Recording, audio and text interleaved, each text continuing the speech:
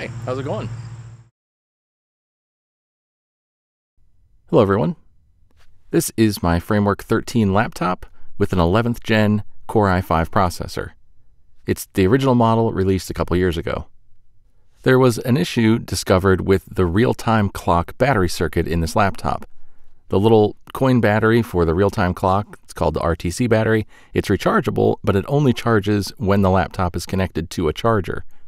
It doesn't charge from the main laptop battery when the laptop is not connected to a charger. This means that if the laptop is left not on a charger for long enough, that battery will die. And making this problem worse is the fact that if that battery is dead, the laptop will not turn on. This leads to situations where the laptop is not connected to a charger for a few weeks, the coin cell powering the RTC circuit dies, and the laptop will no longer turn on until it's plugged in and left for a bit for that battery to charge. And this happens even if the actual laptop battery has plenty of charge.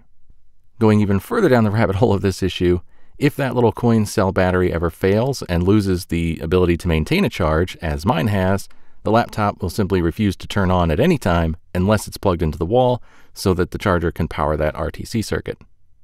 Framework offered free replacement RTC batteries for those whose battery failed like mine, and they also came up with a board rework solution that allowed basically some soldering on the board to be done to change some circuitry so that the little coin cell RTC battery would actually be charged off of the main laptop battery.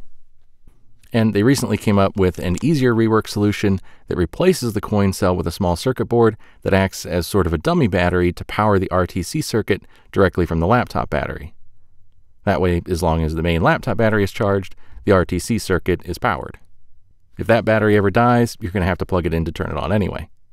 All of these solutions have been offered for free, but not performed for free. In other words, they sent me this battery substitute module for free, but I have to install it myself. So that's what I'm doing today. They did provide helpful instructions on their website, but as I'm a bit of a rebel, I'm not going to pull the main board out of the case for this work, which is one of the steps they list. Either way, thought I'd bring you along for the ride, so let's get started.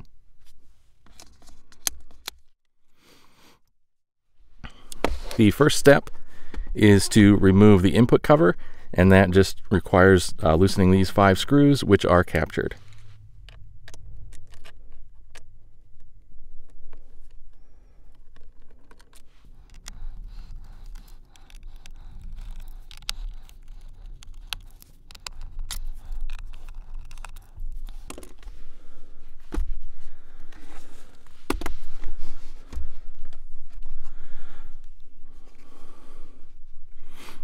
Once the screws are removed, the input cover is just held on with magnets, so it lifts free.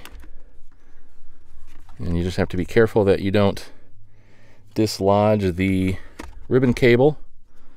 I'm going to disconnect that. Now, as I said, I'm not actually going to remove the main board for this, but I am going to remove the battery so that not only is it disconnected, but I'm not soldering over top of it.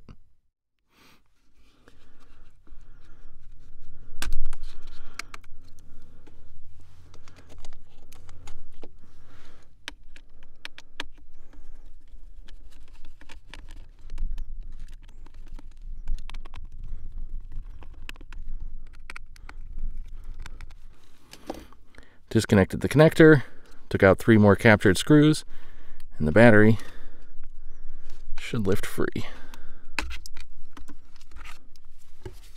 This is the coin cell that we will be replacing with this little circuit board, and the procedure for removing and installing this is actually kind of delicate because this little plastic clip can break pretty easily.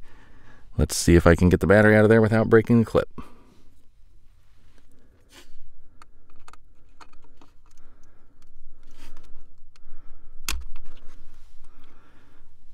All right, battery removed, not too bad. And actually, before I put the board in, the place that we have to solder the wire, there's just one wire that has to be soldered on. It's actually under this sticker, so I'm going to pull this sticker off.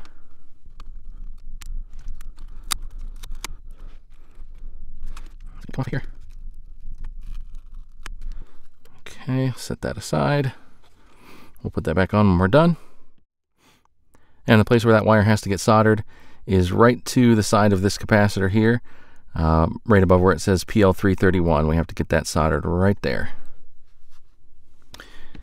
This is the board and the wire that has to get soldered there. Just in preparation, I'm going to snip this just a little bit shorter. Make sure that little tag doesn't end up in the computer. And I'm going to start heating up my iron. I'm going to get that tinned before I snap it into the holder. I don't have any fancy flux, just this little tin of paste flux. While I'm heating up the iron, I'm just going to put a tiny little dab on that capacitor and on the wire.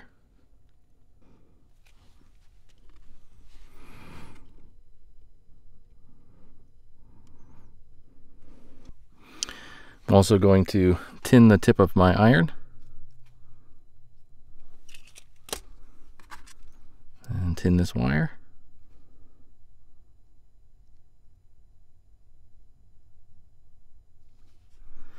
Now the insulation melts on that thing pretty quick, so we'll have to be careful.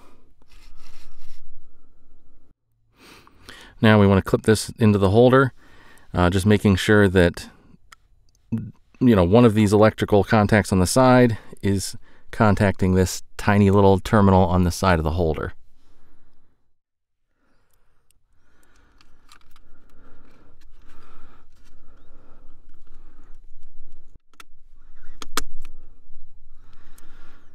Bit of a tight squeeze, but it went in there. You got to be delicate with that. Then I'm just going to kind of shape the wire so that it lays pretty close to where I want. It's great to have a tweezers to hold it in place or something like that, but I find that if you can get it shaped so that it lays really, really close to where you want, you're going to be a lot better off. So I have pretty shaky hands, so forgive that. Probably isn't the kind of thing I should be doing with my shaky hands, but I'm going to. So if I hold that right where it goes,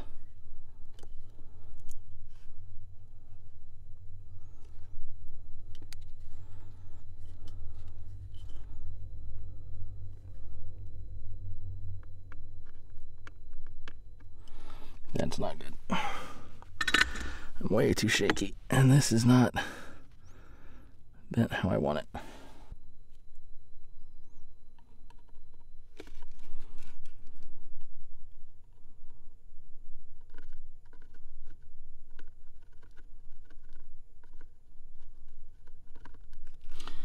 Wow.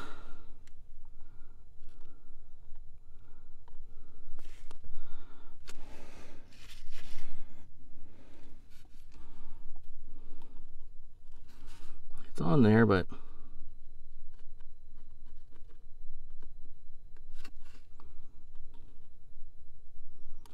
it's on there. And they did say in their guide that this even tinier capacitor right above right above this one here, it's actually connected to the same circuit. So if this happened to bridge to the other side of this capacitor here, that would be okay. It wouldn't cause any issues. And I did confirm with the tweezers that it is, I kind of tugged on it a little bit. You want to tug on it a little because if it's going to fall off, you want it to happen now. And I'm going to go ahead and kind of route this cable over a little, just so that it's not above any of the tall components. And yeah, that's it. That's the soldering done. Now we just put it back together and hope it powers up.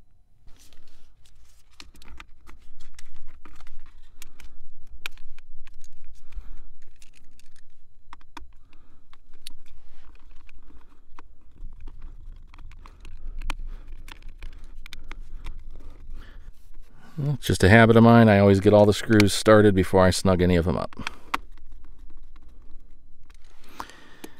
And then the battery connector, we want to make sure we go in nice and straight. It's a little tough because of the length of the cord, but we want to make sure that that goes in nice and straight so that it engages properly with the pins, it doesn't bend any of them. And our intrusion alarm is on, but we won't worry about that. Underneath here, I'm just going to snap the input cover cable back into place. And then that drops back into place with magnets. And now we can flip it over, tighten the screws.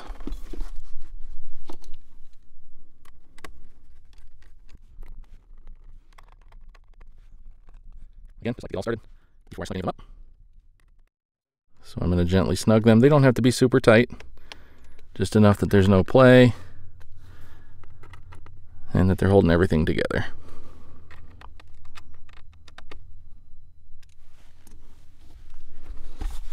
And now, moment of truth. Haven't plugged it in.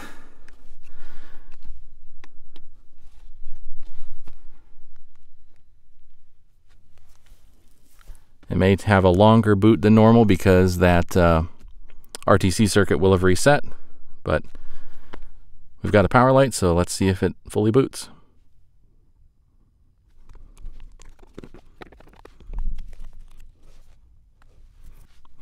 And just like that, we are in. Didn't have to plug it in. It booted on its own. Well, I say on its own, but I mean without me having to plug in the charger, which is actually the first time it's done that in quite a while. It's been for quite some time I've had to plug it in to get it to turn on. So that's it. Mine is all fixed up. And I just wanted to kind of document that repair, show that even with my super shaky hands, it's actually not too bad. You can do it. Having said that, it is also, you know, very possible to break something doing this, so you only want to do it if you're comfortable. I'm not always this shaky. It kind of comes and goes, but today was a pretty shaky day, which is bad for doing this, but it's good for showing that you can do it even if you are that shaky. So, and I didn't use anything super special, just some standard flux paste, just a cheap little tube of electrical solder. This is probably the most expensive part of it. Is my soldering station, but that's just because I use this for other things. But that's it. Got mine fixed. I'm logged in, and we're back to working like we should. Powered up. No problems. Didn't have to be plugged in. So hopefully that was helpful. If you have any questions, let me know. And as always, thanks for watching. Take care. You were probably yelling at the screen or just plain laughing at me because I put it back together without putting this sticker back on. But hey, I did that on purpose, right? Because I wanted to show you what can go wrong if you forget something. Nope, I just forgot. But it's an easy fix. Just wanted to let you know, right after I turned the camera off, I did remember. And so I'm going to pop it back apart, put that back on, and then it'll be good to go. Anyway, thanks for watching.